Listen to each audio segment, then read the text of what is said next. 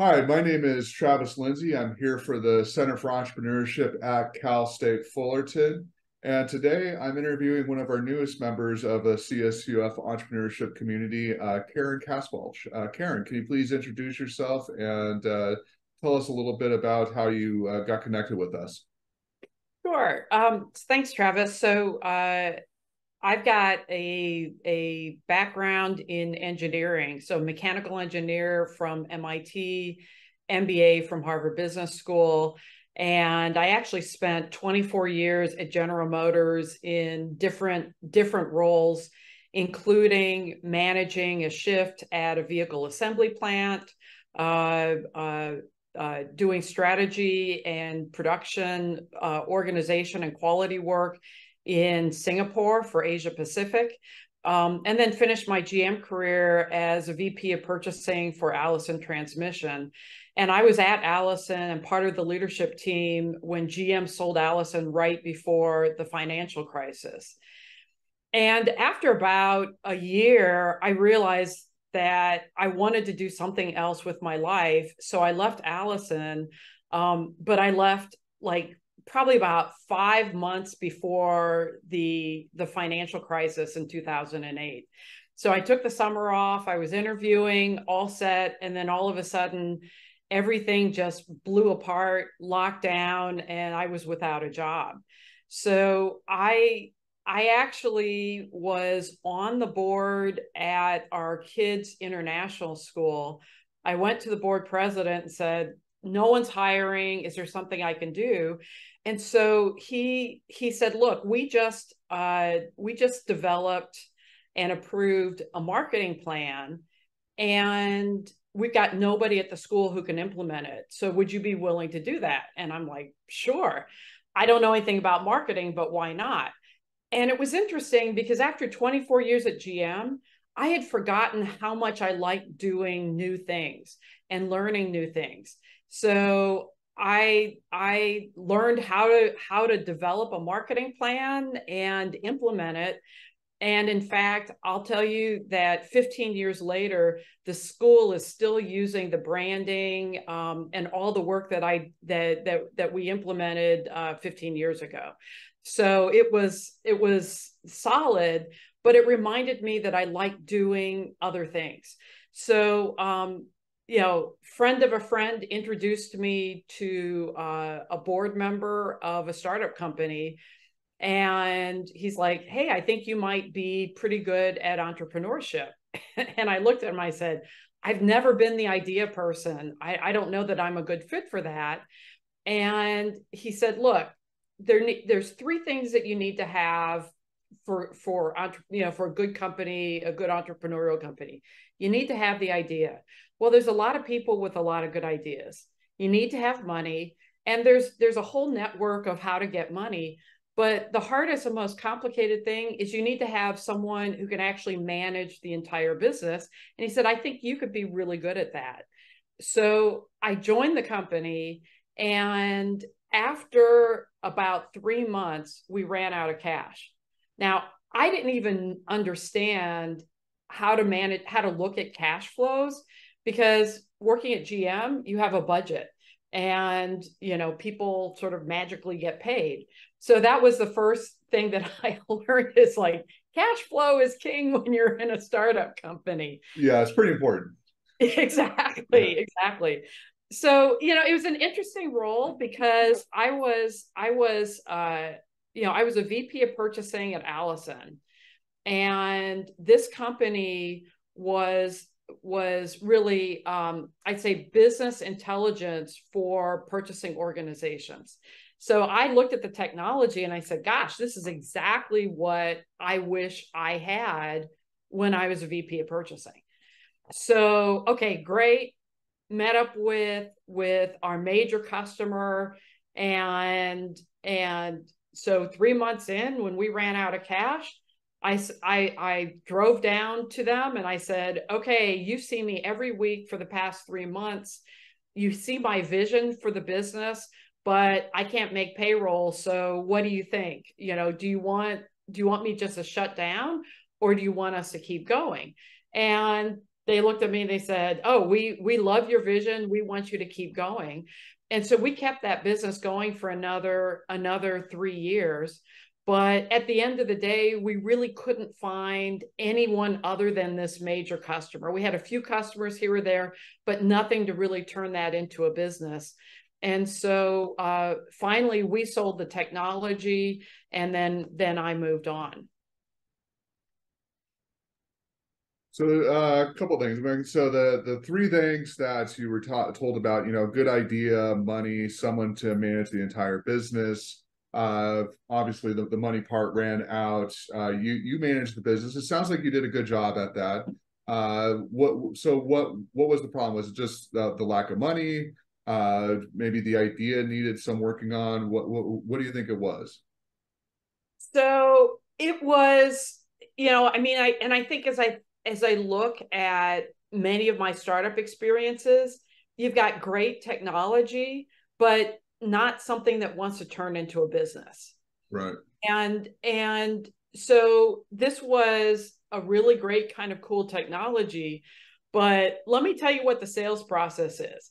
I would walk in to a head of purchasing and I'd say, "Hello, Mr. Purchasing Vice President. I have this great company that I can help identify all the bad decisions that you and your purchasing guys made in terms of negotiating prices with your supply base." Right. And so at the end of the day, I could only find one or two customers, right? And it was always tied into somebody that was secure enough that they were okay understanding what they did wrong, right? Yeah. Or it was someone who was brand new who could blame the previous guy. Gotcha. Yeah, it's kind of a tough sell, right? I mean, it's like, Right. hey, you're making a lot of mistakes, and we know what those mistakes are, and so hire us. Right. And, Yeah. and we tried, okay, let's go talk to the CFO, because the CFO would love to get this information, but the CFO would look at it and say, who are these people? And I need my head of purchasing to validate that what you're telling me is right. So there was no way to go to anyone but the head of purchasing. Gotcha. All right. So you did this for 3 years. Yep. So you employed people for 3 years. You made money for 3 years, and that I personally I would say that's a success. I think most people who maybe even some people who are watching this may say that, oh well, I mean the business failed, right? I mean, but that's I mean that's part of the story. But in between there was a successful business going on for a couple of years. So where I'm sorry, go ahead. Go ahead. And what I was going to tell you is that was the hardest thing for me to deal Oh, I with and bet. accept, Yeah. right? Which is, oh my gosh, I'm a failure. And it was interesting because I sat down with in a different startup. I was talking to the lawyers from that company, and I'm like, gosh, do you see this as a failure? And he looked at me, he's like, "Karen, that was a dead business. You kept it going for 3 or 4 years. This is what happens in startup companies. There's no way anyone who understands startups would look at it as a failure." And so to your point, I had to readjust my thinking and understand that even if you have a great idea, there's a lot of pieces that you have to fit together, whether it's having enough money or really figuring out a good go-to-market process to really determine, okay, do you really have something? Yeah, 100%. It's not like you got the reins of Berkshire Hathaway and ran it into the ground, So it's Right. it's slightly different.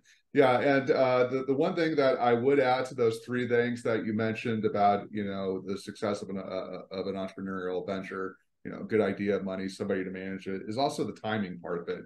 So did you think that perhaps that maybe the timing wasn't optimal for it? Maybe if that business idea were to come around now with people more open to AI intervention and stuff like that, maybe it would have more success now. So maybe, but what was interesting is that the underlying technology required that we scrape data from CAD files. And we were in the middle of cloud just starting, and people being and most of these companies being really afraid of cloud-based things. And then the other side of companies starting to realize, hey, this is our core intellectual property. We don't want to let another company have access to it. And so it was, this really cool idea that I think the only way this could have been successful is if I had been with the business 5 years when it, at the very beginning, because they raised $5 million, but they spent the money on something that didn't align with what customers needed. Yeah. Yeah, $5 million for everybody who's listening to this who hasn't gone through the process. Turns out not to be that much money in a startup context, because you got people to pay, and a lot of these people, they're engineers making low six figures, maybe mid six figures, and there's a lot of other expenses that go into it, especially when you did this back, when was this, like 2009, 2010? Yeah. So there was office space that you definitely had to pay for. You're probably still paying for it now, but definitely back then. And so, yeah, I mean, that $5 million, that doesn't provide you with much of a runway. I mean, it's maybe a few years. Yeah, and and I think the real key was that they had the wrong leader when they had the money. Mm-hmm. And then when I joined, it's like it was a good strategy, but there just wasn't enough money to keep things going. Yeah, that's tough. And that's something that, I mean, not to go off too much on a tangent here, but a lot of startups, like right now, they're facing that. They were raising money off of the model of, oh, well, we're going to be able to raise another couple of $1 million in 18 months.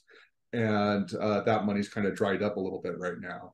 And so they're having to, switch their business plan, trying to bring that profitability up to now as quickly as possible, and it's kind of hard to do.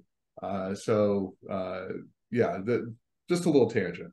Okay. The other thing I tell you is that there was a time, probably in the last like maybe 10 years, where people were willing to work for under market because they were going to get equity. And I also think that time has moved on. People really want to work for as close to our market as possible. You may have a few people who are like, oh, I'm still living with my parents. I don't have to get paid a whole lot, but most of the people we've talked to, they want to make market. That makes sense. Because I mean, most venture-backed firms, they don't end up getting acquired, or they don't end up going, they definitely, I mean, almost never end up going public anymore. And if they do, it's usually through a SPAC, a special, I forget the acronym at the moment, special purchase acquisition company. Yeah. And so, yeah, a lot of that equity ends up being worth zero. Right. Which isn't great for somebody who, maybe graduated from MIT and Harvard, and, could go and work for a GM or, a financial company or whoever, making hundreds of thousands, if not millions of dollars. Listen, I am, since I've left GM, it's like, it's just money has been tight. I have my expenses. I had kids in college. Yeah. And so, I luckily my first 24 years, I saved, 10+% of my salary. and I have an IRA, but that's pretty much, I've got an IRA, I've got a car, and that's pretty much the only assets I have. And so it does make it more complicated being an older entrepreneur, because I am not going to go live in in a house with 10 other people, and it's still expensive to live. Yeah, definitely don't want to do that. I would never want to do that at any time in my life. That just sounds like hell. But I get it. People have to do it. I mean, that's what you sometimes have to do if you want to start a business at that moment. Hey, you're gonna have to make sacrifices. And you're right, it is tough. So speaking of tough, okay, the business closes. Right. What's the next step in your entrepreneurial journey? So at that time, I was a member of the board of the Indianapolis airport. And okay, I'm sure there's a story behind that, but great story, but it's an award-winning airport, still is an award-winning airport. And if you've never flown through Indianapolis, the trick is that everybody in the airport is completely focused on the company or on the customer. So and I've tested this enough times, if you walk in the airport and within 30 seconds you're looking around, somebody on the staff there will come up and say, "Can I help you?" And that somebody, probably 80% of the time, is a member of the janitorial staff. So they've just developed this great experience walking through. So, all right. So I have to make a plug for Indianapolis Airport because it's such a great place. No, and just so pretty much every time I fly, I'm the guy who gets taken out of the security line, who gets the extra special treatment. So I mean, I get it. I love airports and how they pay a lot more attention to certain customers. It's just wonderful. Yeah, it's not that kind of paying attention though, right? Oh, okay, yeah, that's right. So one of the investors from the previous company was walking through the airport and saw my picture on the wall. And he said, "Oh, I need to call Karen. I've got this startup company that I've invested in. I think she'd be great for the company." So he called me up. "Hey, what are you doing?" And I'm kind of like, "Ugh." And he's like, "Hey, I've got this company in California. A bunch of guys from Indiana have started this company. They're in California now, and I think you'd be a great fit for them. They're looking for someone with a production background. Why don't you come and talk to them?" So I went out, interviewed, and it's like, wow, this is a very intriguing company. It was a 3D metal printer. They were trying to take the metal printer to the next level. They had raised, here we go, they had raised $6 million. So it's like, okay. And this was the first of many, many moves. And we were in the process of trying to sell our house in Indianapolis anyway. Both kids were in college, so we wanted to downsize. And so I told my husband, "How would you like to go out to Northern California? Let's do the startup company." He's like, "Hey, have at it." And okay, great. So I go out there, we find a place to live. We go from 5,500 square foot, 5-bedroom, 3-car garage house to a 1,200 square foot, 2-bedroom, 2-bathroom apartment. Yeah, that's a little bit smaller. I'm guessing probably somewhere really, really close to San Francisco. Yeah, San Mateo, but yes, exactly. Yeah. And so we get out there, and I'm talking to customers. We have a technology agreement that we're working on, but I also have things back in the Midwest. We're trying to sell the house, trying to make the move. So every time I take a trip back, whether it's to focus on customers or for personal reasons, something would happen negatively at the company. And I come back and kind of try to bring it all together. And finally, I was in the Midwest. My daughter was graduating from college, and I get a call, and all of the engineers had quit. What happened? Well, I gotta think how I want to tell this story. So they completely lost trust in the company founder. I mean, like, Okay. deeply, completely lost trust. So I'm at a show, and I'm spending my whole time on the phone talking to the key guy, trying to figure out, well, what happened? What happened? And he's like, this guy's not been telling the truth. Right. And it's like that's probably the shortest version, without telling too many stories out of Right. school. Yeah. I mean, he was pretty much lying about everything. That's not good, especially No. in a startup. I mean, you don't really have much. Trust needs to be one of those things. And even if things are going bad, I mean, like we've talked about. I mean, people understand. People in the startup business understand that. Hey, that runway that we thought we were going to have, money for the next 18 months, it's actually going to be 12. So we need to raise a little Right. bit more money. And people understand that, and especially if you're upfront about it, then that's good. But yeah, I mean, once you lose trust, I mean, it's hard to regain that trust in most contexts, but I mean, especially in startups.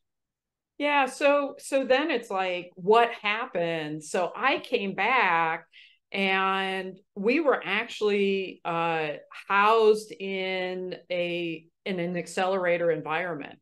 So you've got the investors right there, and they're like, okay, what can we do to help?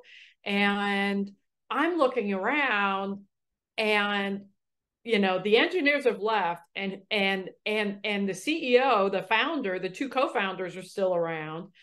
And I'm thinking to myself, how do I do anything? I can't run this business, even though I'm kind of the most experienced person, because there's no team for me to manage.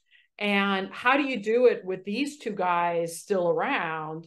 And so I'm like, I don't know how I can be the CEO, but in the meantime, I'm talking to the main engineer, trying to see if I can bring him back into the business. So the investors basically said, you need to go ahead and lead a CEO search, and you need to lead a chief engineer search. So, spent a whole bunch of money going down that path. And finally I came back and said, look, I'm okay being the interim CEO as part of this process. And at the same time, I managed to bring back two of the three engineers. Right. And here's the other funny story, is that I embarrassed the investor, who was convinced that I would not be able to do both, either one of those things, enough that they decided they had to fire me. Well, that's pretty good. Because I embarrassed them too much.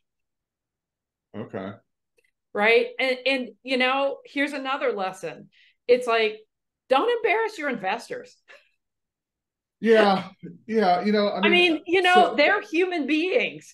Don't think right. just because they have money that they care more about the company than who they are inside. Yeah, I get that, but as so my background, I think we talked about this previously, but I've co-founder of a couple of admittedly small scale investment funds, and I mean that just comes with the territory, though, from the investor perspective. I mean, you're going to have, and I'm sure you didn't do it on purpose. I'm sure it wasn't, you didn't mean to make a point or anything like that. It just happened. But there's also founders who definitely do want to make a point and do it, publicly, and try to embarrass you. And that's just part of the process. You cut that person off, but you're not going to do anything else about it. You're not going there's not going to be any retribution like you would see in like The Godfather or something like that. Yeah, it's just right. Yeah, and usually the founder who does that, something's wrong anyways. And so, yeah, but I mean, it sounds like your situation was significantly different. No, it was just, I kept doing the impossible. Right. The impossible and the improbable. And it was kind of this bet that no way you can do this. And then I would pull it off. And at the end of the day, it's like, well, guess what? A month and a year and a half later, the company's out of money and they shut down. And it just, it was what it was. Right. Yeah. I mean, that's unfortunate. So, what's next? What's the next step? Is it a better step? Is it a worse step? Tell us about it. So I am going to tell you, from my perspective, there's no such thing as a bad step. Okay. Because everything, when I look back and I say, oh, I had classmates who were like, oh, Karen, you should be running startup companies, 30 years ago. But I wouldn't be who I am. I wouldn't have the family that I have if I had done that. So there is this aspect of, if only, but the pretty much for me, the only if only would have led to money and not led to everything else. And at the end of the day, everything else is way more important than money has been. Well, and it might have led to money. It might have led to money. Yeah, but it might not. The reality, though, is, in the early 80s, 90s, say the early 90s, in Silicon Valley, there was a lot more opportunity. It's more complex opportunity now, but there was a lot of opportunity then. Yeah, there was definitely a lot more. I mean, that was before my time a little bit. But yeah, I mean, there was less competition because it was still and that's pretty the new. point. Yeah. And a lot less competition. Yeah. Right? Yeah. Okay. So I had been talking to a lot of different people, and they said, Karen, what you should do is find a company that's 5 to 10 million in sales, hardware company, that they're looking for the adult person to kind of grow the company to the next level. So right before I was let go of the previous company, I got a call from a headhunter. Oh, here's this company. They're shooting for 10 million. They've just got an investment of, 5 to 6 million, very, very profitable. And they need a COO. Are you interested? And it's like, yeah, why not? Right. And so, timing was just like, I was off for a month and a half, and then I'm at the next company, Las Vegas. So picture another move. And slightly different from San Mateo. Slightly different, right? Yeah. And really interesting company. I came in, and I would say within a week, I'm like, okay, where are we on inventory? Trying to just understand what's happening in the business. And they bought all of the raw material from China. So hardware company bought all the raw material from China and would assemble it in-house. And what they would do is they would buy 3 months worth of material, and it would come in, and they're like, oh, good, we got 3 months to go. But there was no thought about how long the supply chain was. Yeah, lead time is slightly important. Slightly important, right? Yeah. So all of a sudden I realized, oh, This, you've got 2 weeks. We need to like get that and airship it now to keep the business going. This, you have a month, so you have a little bit more time. And then you need to start ordering more regularly so that you're not, even if you wait, if it shows up, that means you need to make the next order immediately, right? Like put some flow into the order process.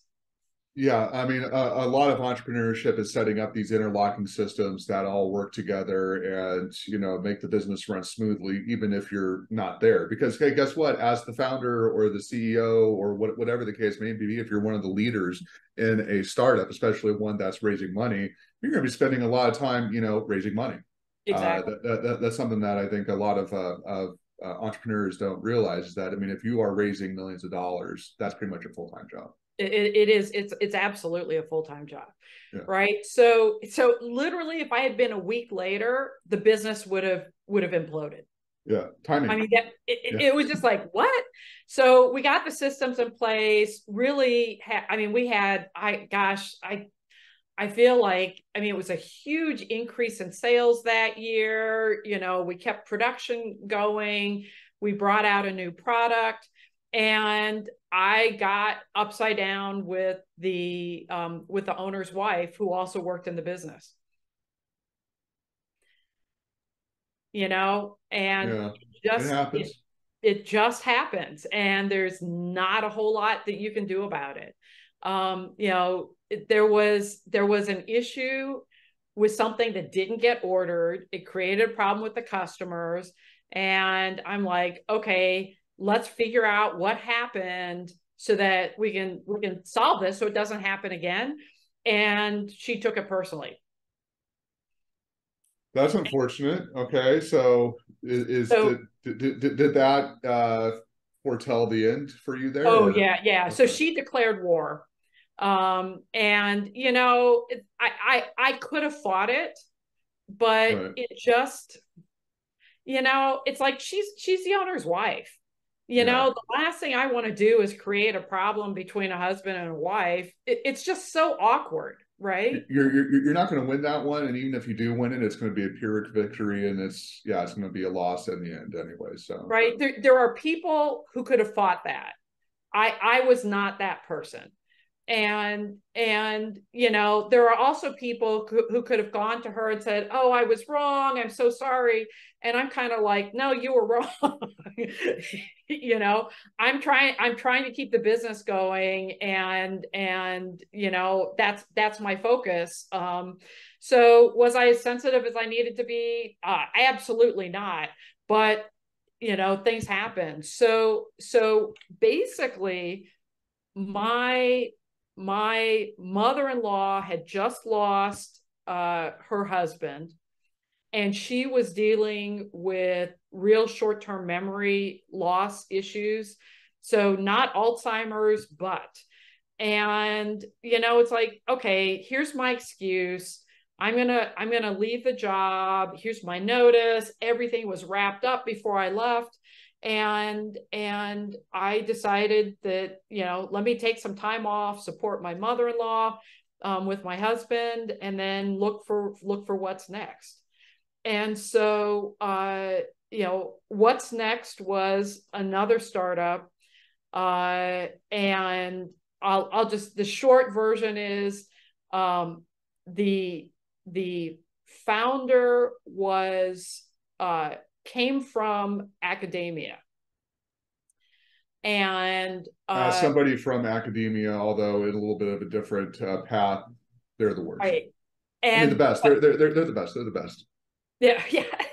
Well, there are some that are great, and there are some that aren't great. Absolutely, yeah. I'm right. Just joking, and yeah. her perspective was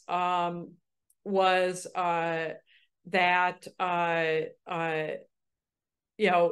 she wanted to stand in front of the group of people that she had, and she pulled in some top-notch people. She wanted to stand in front of them and educate them and lecture them.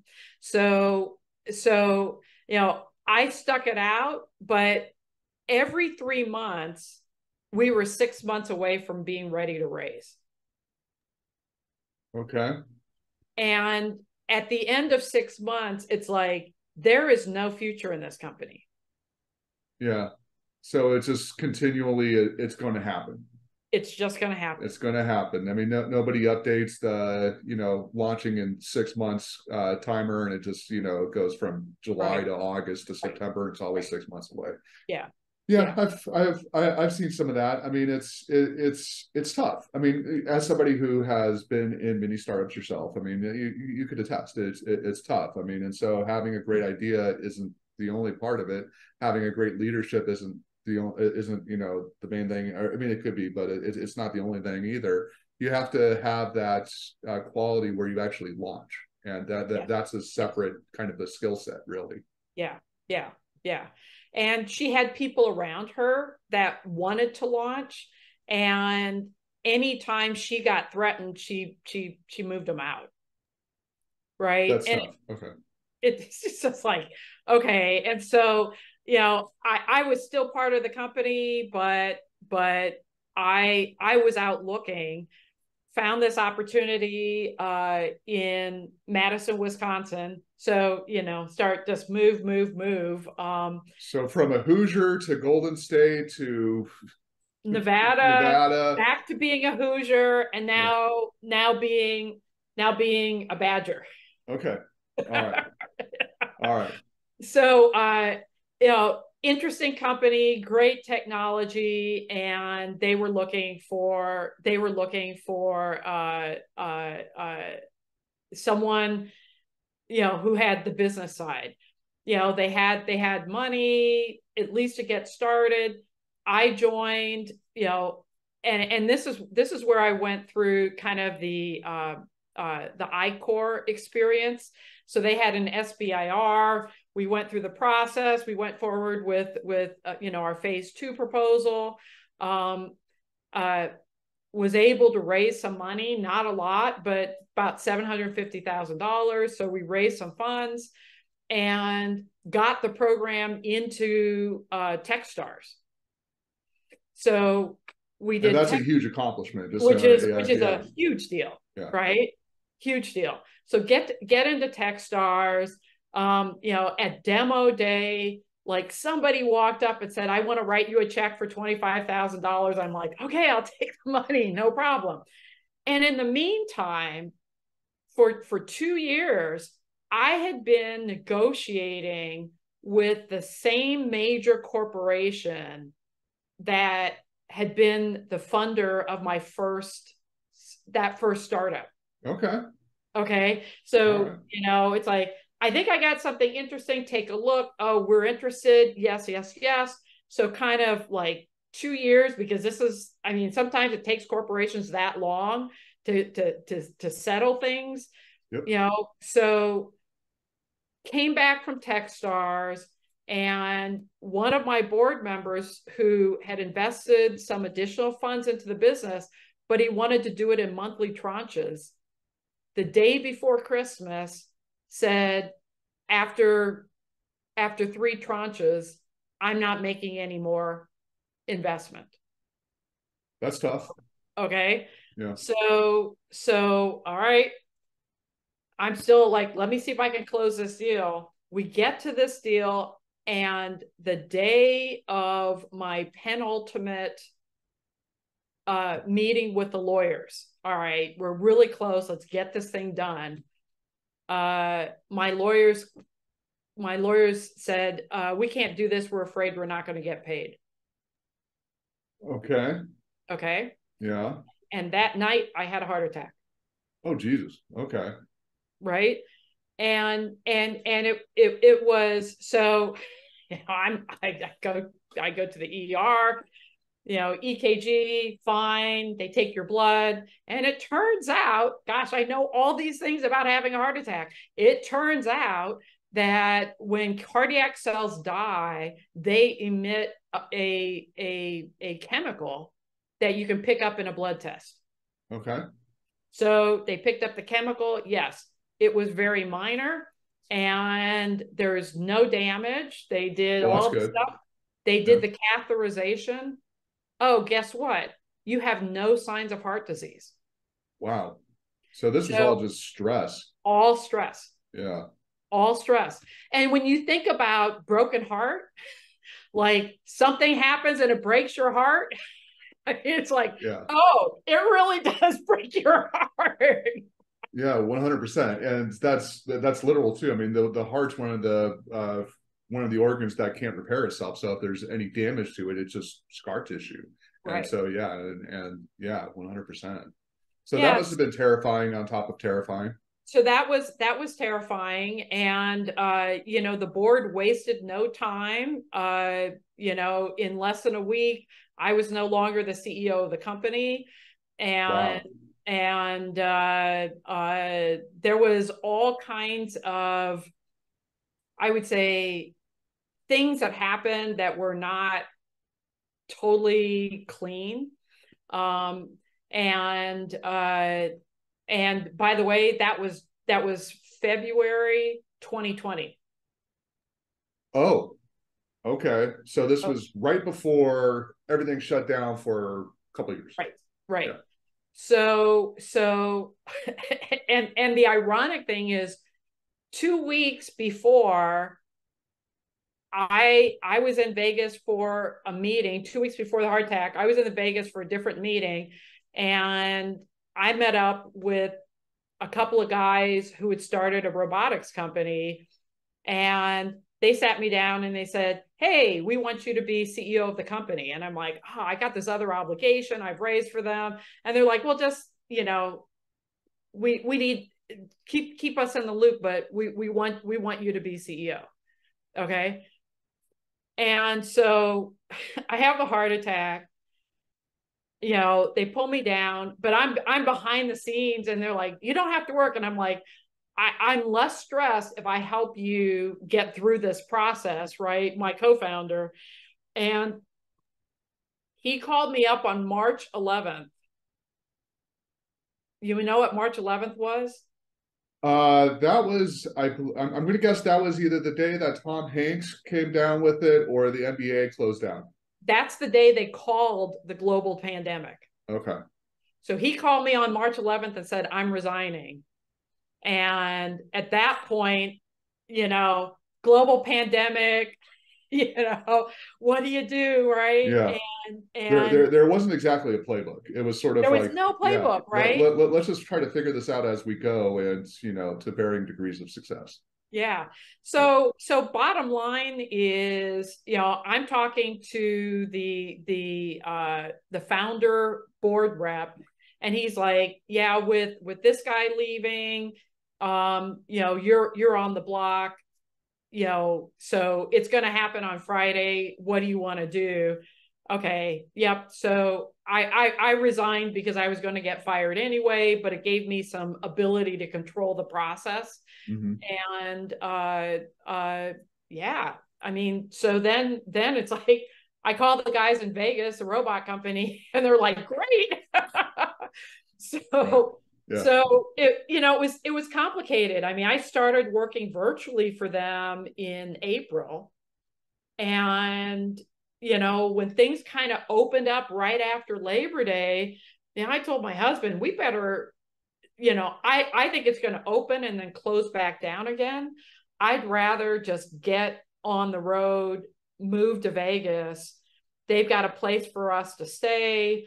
And rather than be up here and not get down that way. And so we made that move, worked for them. And I guess the best thing I could say is it was very clear that the founders didn't want an operational CEO. Okay. They wanted to continue to kind of invent Right. and didn't want to bring the structure in. And they had been going down a path of evaluating a sale, decided to go through with the sale. But prior to that, they were selling licenses for production and sales of the robot. So everything but R&D, I would say. And I met during that time one of their investors. We really, really hit it off. And we decided we would we would invest in a production license and build a business around it. So at that point, we made the last, hopefully for a while, geographical move, and came to Southern California and started building Archytas, which is this very interesting robot. And the technology is interesting because typically a robot, it wants to go to the same place over and over again. And you get repeatability through very precise mechanical parts, which means starting, getting into business, building robots is very, very expensive. Yeah. This guy in Nevada had invented a way to get repeatability through electronic feedback. So it's checking its location at each joint, giving electronic feedback, and if it's a little bit off, there's an adjustment that happens. Gotcha. So it's sort of like a localized GPS system, sort of that. Yeah. Yeah. That's a great way to put it. And so what that means is that's generated this interesting opportunity to rethink your production process, because you don't need a big capital factory. All the structural parts for the robot are 3D printed. That changes things a little bit. It changes things a lot, right? Yeah. And so let me wrap around. I talked about being in vehicle, running a shift in a vehicle assembly plant. All right. People in that plant would spend every 65 seconds, they went back and did the same job again. Mm-hmm. Okay. And the reality is that human beings, we're not designed to do that. No. And so when you have large factories of people who are doing the same thing every 65 seconds, what you have is a large factory of, frankly, very, very miserable people. Right. And I'm assuming that there's mistakes quite frequently that are getting made along the way because you're doing the same thing over and over again. If something were to change the routine even a slight bit, I mean, things are going to get out of whack. Right. I mean, there's people who just, this is a good job, I'm going to come in, I'm going to do it. They never bother you. And there's other people that are, it's like, let's create trouble. Right. And the people who are the ultimate leaders, they go to one of two places. They either become part of the management or they become part of the union. Right. And the union leadership. Right. And here's the reality. When you've got a union environment and you've got a troublemaker, it's the union rep's job to represent the troublemaker. Right. Yeah. The union basically has a fiduciary obligation to, protect the members. That's right. Yeah. And so you just have this real disconnect that some of the strongest leaders are really not doing things on behalf of the company. They're doing something on behalf of their constituents. And it's very complicated. Yeah, 100%. Right. And it's like, I tried to have a decent relationship with all the union reps. I had better relationship with some than others. But, when you really understand how complicated it is on their side, I wouldn't say I'm anti-union because I very much understand the need. But when you have two organizations, neither of which are completely focused on the end goal, which is the company, it's hard to get good things to happen. Gotcha. So now back to Archytas. Right. So when I started looking at what are we going to do in Archytas, I wanted to do multiple things. One is have a very small environment so that people felt obligated to each other. Number two was I wanted to create jobs that, even though, yeah, you're doing the same thing, there's enough variation that you could feel good at the end of the day versus bad. And then the third thing is I wanted to create an environment where people knew they were valued and they were bringing their brains as well as their physical bodies to the job. Gotcha. Okay, so that they're valued, that there's some variability, and that they're Right. connected with everybody.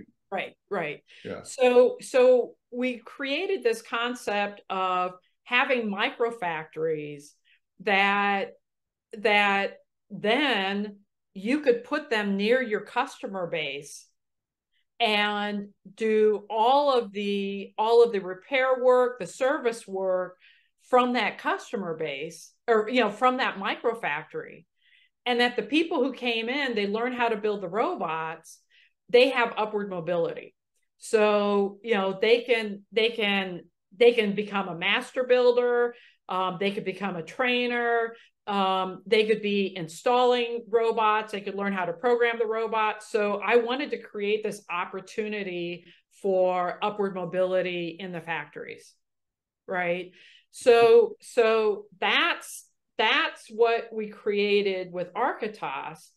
And in the meantime, it's like we saw this need as we're researching and looking at understanding automation and robotics, everything else. We saw two needs. One is that by 2030, there's going to be 2 million unfilled manufacturing jobs in the US alone. Wow. Right? That's a lot. It's a ton, right? And so that's number one. And number two, it's like, what's going to happen? Well, companies are not going to sit around with unfilled jobs. They can't. They're right. Going to look for automation. Right. And then the question is, who's going to actually run and manage the automation in these companies? And that's where we wanted to be a part of that process. And so we started just talking to community colleges and identify, it's like started off of, we've got this great robot. And they're like, no, we don't have curriculum. We don't, if you could bring something that's easy to train and to use, then we'll talk to you about your robot. So we built curriculum, and so we're at this place where we've got a nice little solid product market fit. We're still, we've got people, 2 universities who've bought the robot, teaching the curriculum. There's a lot of feedback, and looking to expand a little bit. But the real key is the curriculum, and then behind it, this concept of how do you start helping people understand what good leadership means, what it's like to work in an environment where, you're building things, but you're also being valued as part of that process. Yeah, and that's one of the things, your background right now is your values, and I think everybody knows that that's a picture behind you right now, but it's also part of your I saw it at your company location. It's there, right? It's the first room. So how much of a role do the values play in all this? Oh, it's everything, and I'll just tell you, it's everything. And when we interview people, we're doing a value check after we validate that they're capable of doing the job. Yeah. Okay. Yeah. So that's something that I've talked with a lot of founders about, and it's that okay. It's good that you know how to do the job, but we could train you how to do that. But if you have the same values, that's what we're looking for, and it sounds like you're kind of on board with that. We're, and it's interesting because it's like when things go badly especially financially, when you have strong values, the team wants to coalesce, Right. not scatter, Right. right? And just having this grounding, and it's as simple as when we were looking for janitorial staff for the office, I had two options, and one option was a company that was just I'd say a shell company, and the other option was a company that the people who did the work were all employed. And we looked at it, and it's like, oh wait, this shell company doesn't align with our values. We want to work with a company that shares these values. I mean, but it means you have to stop and say, hiring this shell company, is that part of our values? And when the answer is no, we need to keep looking.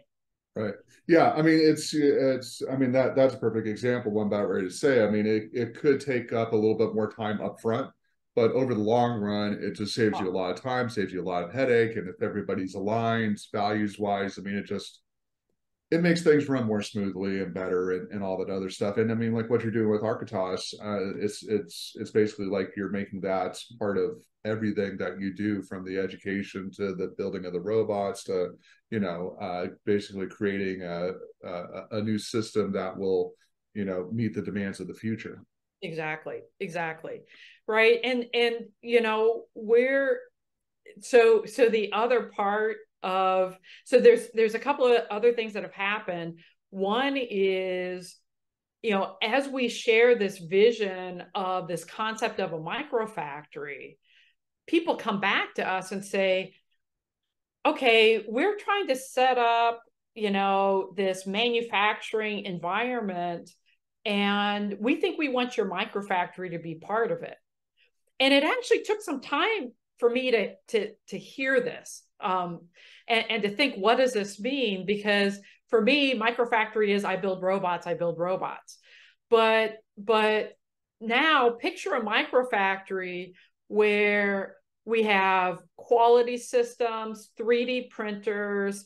You have a small assembly of something, so people can learn how to build, learn how to run and manage 3D printers, but not necessarily be specifically building a robot. And we're calling these kind of the learning microfactory, and the goal is for teaching, not for production. Gotcha. Okay, so it's not quite like those English factories at the beginning of the Industrial Revolution where they had like little, individual factories for everybody, but it's something more than that. It's educational. It's kind of like I don't know, like it sounds almost like a little bit of a testing ground that you're creating. Yeah, it's skills development, Right. and so we've connected with a consortium up in LA area to provide kind of a whole environment. And my co-founder Ryan, our vision was always that we would put micro factories in underserved communities, and Right. create then this upwardly mobile jobs. And the point is, automation, robotics, they're coming. And if people aren't learning this at junior high school, whether they want to go to 4-year college or not, how to not be intimidated by robots, how to be comfortable with them, how to program them. I mean, they're going to be locked out of what happens next and the next revolution. So worst case scenario, you're just getting all of us used to Skynet before it takes over. Yeah, That's a joke. It's a joke, but I mean, Yeah. it's reality, right? Right. And if we step back and look at the transition from the agricultural economy to the industrial economy, everything changed. Right. Right? Like you had people who were working in the farms, working the fields, and then all of a sudden, oh, you wanted to have factories where you're weaving cloth, right? And people would go in and they call them the Luddites, right? They try to Break the burn the machines. Yeah. factories and break the looms because you're taking Right. jobs away. And what I would tell you is there's no question there are people today who are going to be impacted negatively because the next generation is a learning economy, and we still need people to do things, but we also need them to be able to think and be creative and innovate. And we want to, Bridge Robotics wants to be a part of this process. Yeah, no, yeah, I think about this stuff occasionally, and so you're right. So it starts out, agricultural. 98% of the workforce was doing that at the beginning of the country, and then it went on to manufacturing. Again, probably like 85-90% of our country, they were working in those kinds of jobs, and agriculture has gone down to like a couple percent now.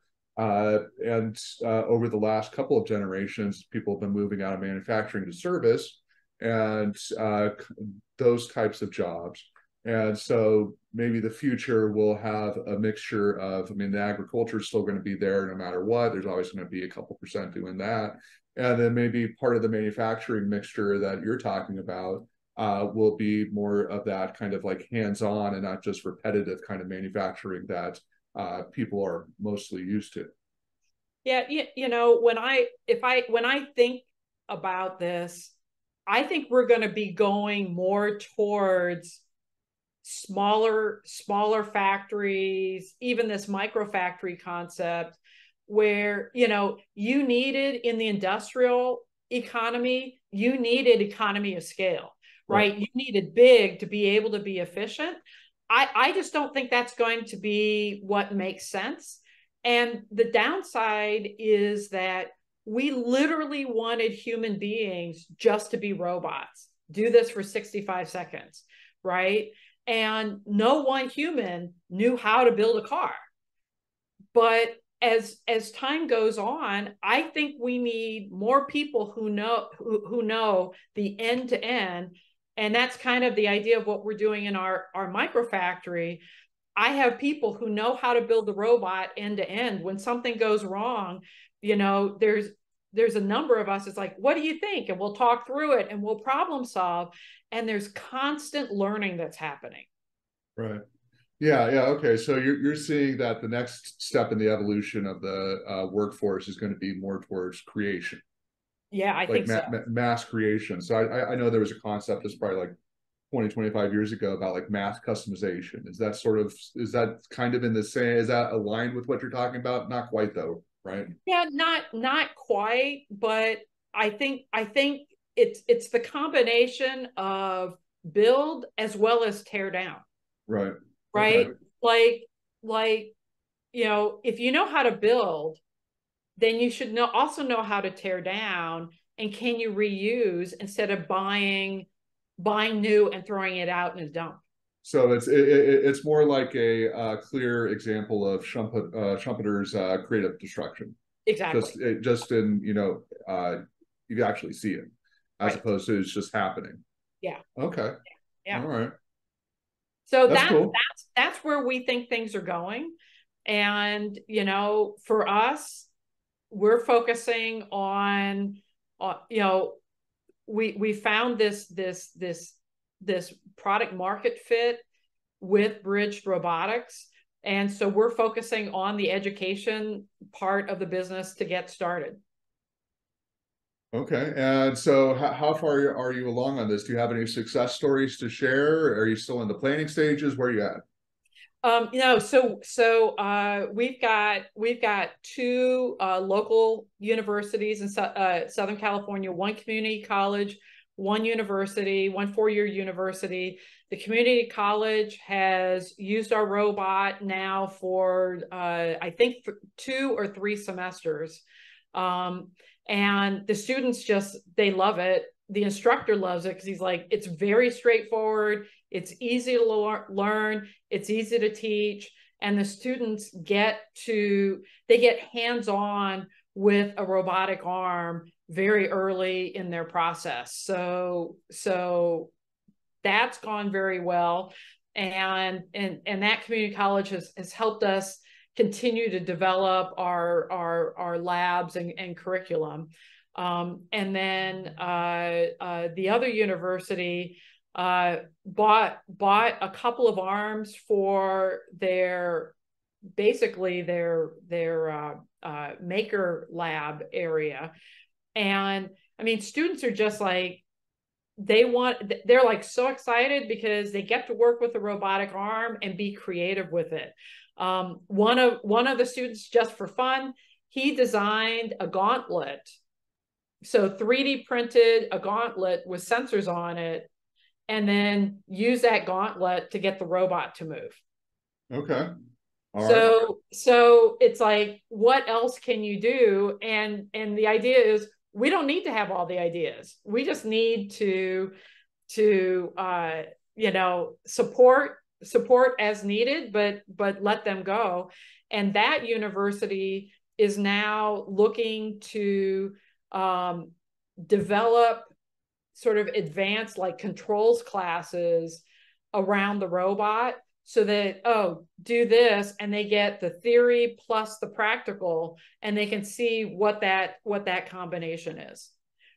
Yeah, that's music to my ears. I mean, so part of my background was teaching entrepreneurship, right? And a big part of our curriculum was, bridging what you learn in a book with actual practical experience, working with local businesses or working on starting your own business. So 100%, agree with what you're doing there. And so, okay, so where do you see yourselves in a few years? I mean, if this keeps on growing and being successful, where do you see this, growing out to? Well, there's just no question. There's a huge market for educational robots globally, and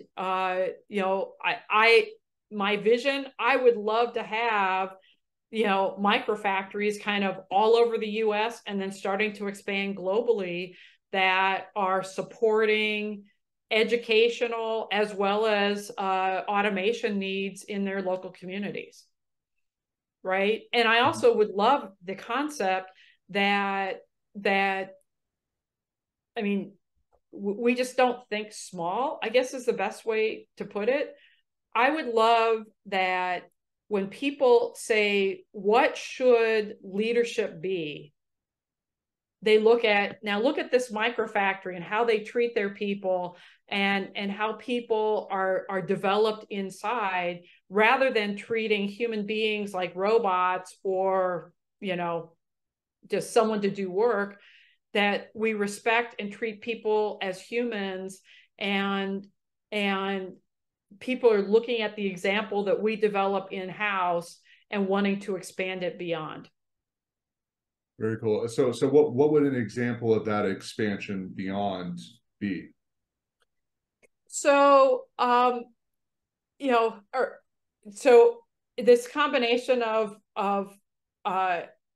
Archytas versus Bridge. So Bridge is focused on education, but we're having a conversation with somebody about about the fact that, you want to put our robot in this application, and they want to integrate our robot with their product, so that you don't have to hire people to run the product. Okay. And during those conversations, they're like, so you're going to put these microfactories and service everything locally. Oh, well, we have these things that we're having assembled in China. Do you think they could do other assembly work? And the answer is yes, right? It's like whether I build a robot or build something else, I can create this small environment. It may not short term be less expensive because, quote, the most efficient way to run something is, to do that 65 seconds or run it down an assembly line. But that's just for the product. The end to end to the customer, that you've got a local support, local service people, something goes wrong, you can swap it out. You don't have long supply chains. And I think this concept of smaller production environments, I think it's gonna jump. And I think that is going to be the future. And the only way that really works is you bring people in and you're creating this learning environment. And people, there may always be large assembly plants, and people who want to just go in and work and leave, they're there. But people who want more, who want to do more, want to feel good about themselves at the end of the day, they're going to want to start. I believe they're going to start moving closer and closer to these smaller microfactory environments. Yeah, I tend to agree with you. And looking at just the general evolution of how our economy works, and I think that also because of what happened with COVID, a lot of people moved, right? So for myself, I moved from Southern California to Texas.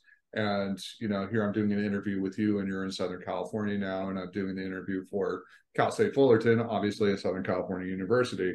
And I see that there's this legitimate way for more and more people to basically live wherever and do most jobs. I mean, you could be the CEO of a company that is based in Los Angeles, and you could be in Boulder or, Right. or Calcutta, wherever Right. you are, as long as you have that connection. And on the manufacturing side, I definitely see an opening for that kind of local customization that will make economic sense. And if you have the workforce that is able to actually drive that innovation, I don't see why it wouldn't work. And I could definitely see, there being kind of, maybe to start off with, they would be microeconomies that kind of sprout out around this, but I could see it growing into something more. And so I'm guessing that's the vision.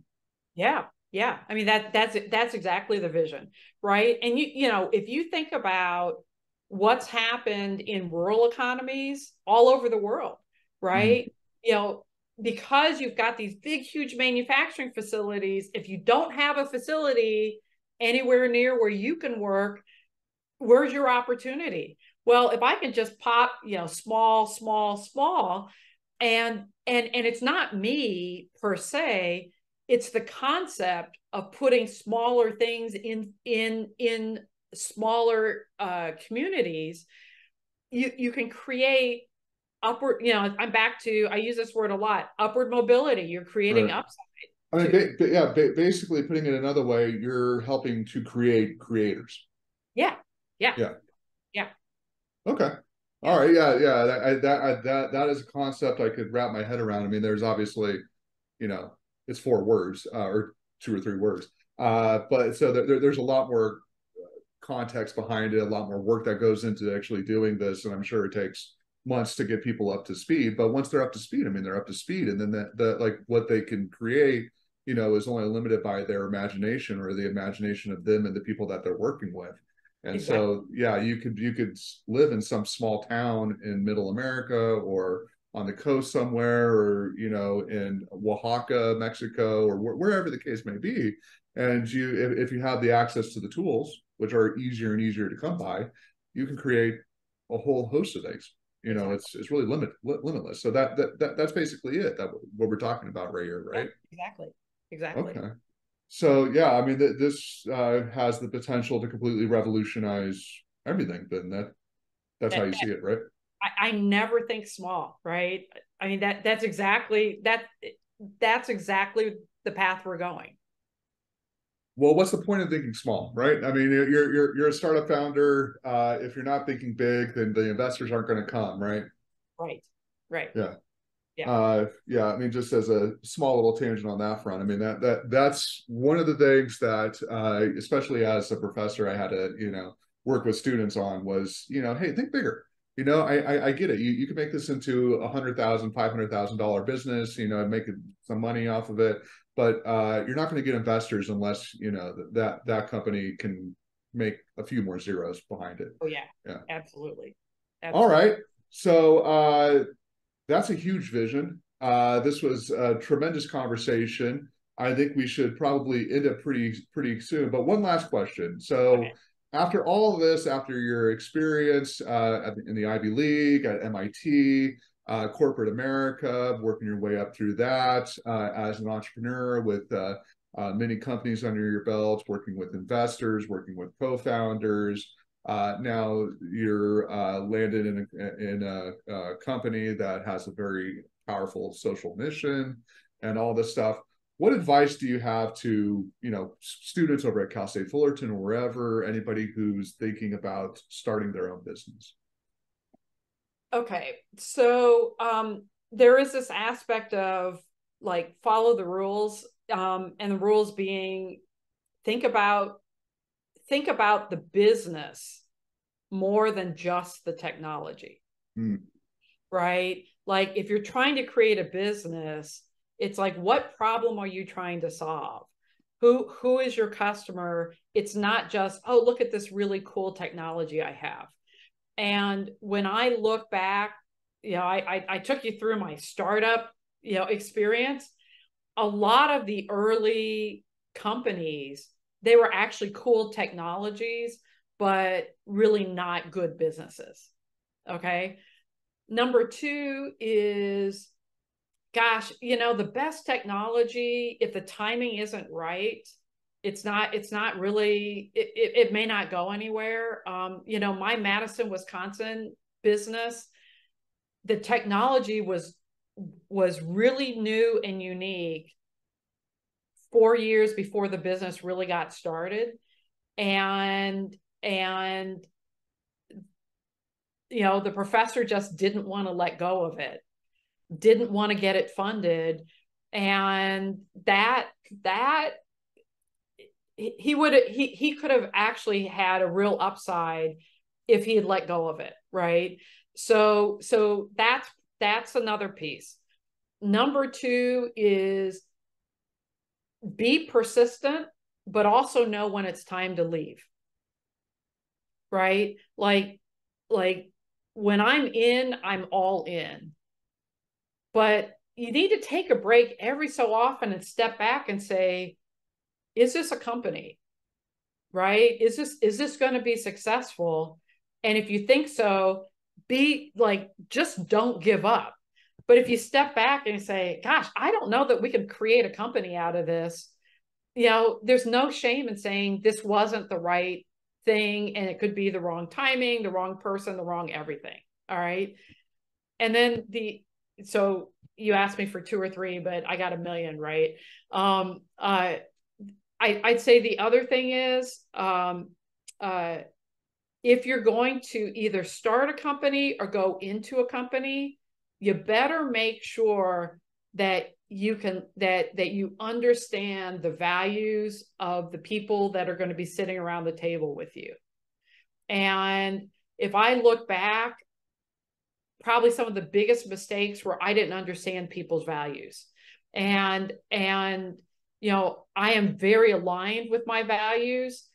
And there are people who aren't so aligned with their own values, but I am. And if I go into business with someone who doesn't have that same alignment, I can't do that. And so it's really important to understand that. All right. And then the final thing I would tell you is it's a good chance that you're going to fail, because that's just the way entrepreneurship is. Not every idea is a great idea. And don't let it hit you here. Just step back. What did I learn from this? What do I need to do differently? and then go out the next go around.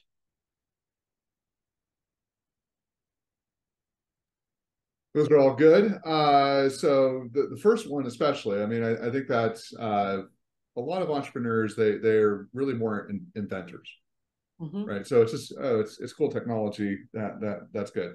But you know, instead of me trying to recontextualize everything and you know, repeat it in different ways, I will say that I think that you're right, that it all sort of matters, and that there's a million lessons that you could have about entrepreneurship. So I think we'll leave it at that. Karen, I mean, unless there's anything else you have to add, thank you very much. Oh no, thank you, Travis. This was so much fun, just having this conversation and being able to share my BHAG.